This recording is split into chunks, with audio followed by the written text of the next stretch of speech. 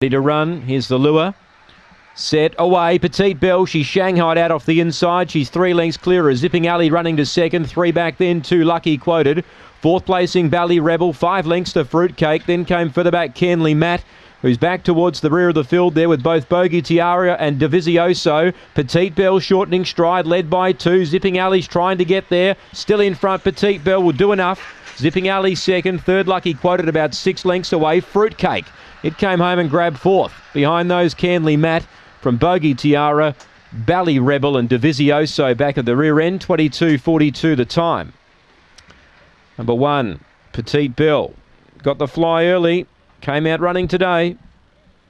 2.90 on the tote for Ken Gill. Defeats Zipping Alley number 2, who got a clear run through to second early.